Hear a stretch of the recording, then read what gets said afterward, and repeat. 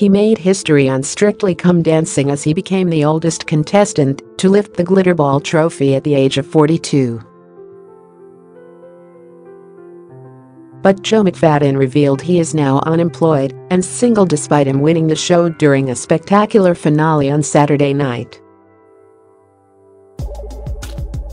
The Glaswegian actor's position comes after his Holby City character Rafdi Lucca was dramatically killed off earlier this month.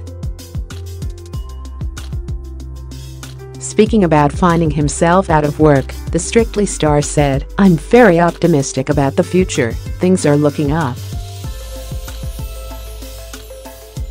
I'm feeling really good and looking forward to having a really good rest over Christmas.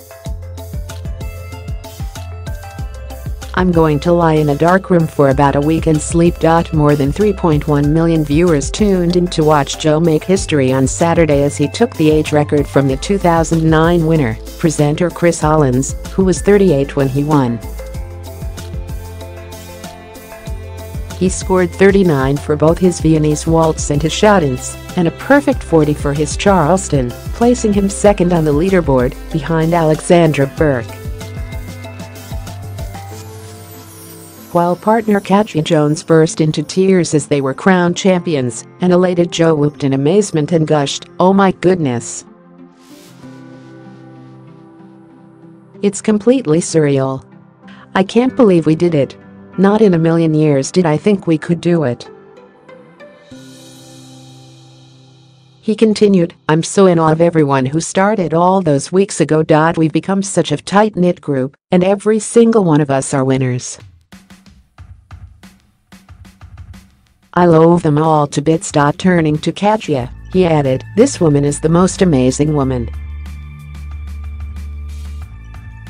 Thank you so much for sticking with me and persevering with me, and for being the most amazing dancer and counselor and slave driver.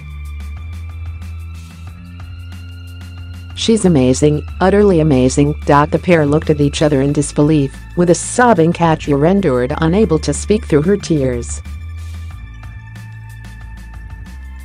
She finally managed to squeal, "We did it," as Joe responded, "I don't know how we did it, but we did it." Despite finding himself out of work, it is unlikely Joe will feel the pinch this Christmas as he is reportedly set to get a whopping £100,000 paycheck for winning the coveted Strictly title, while other contestants may only see £25,000 for their efforts.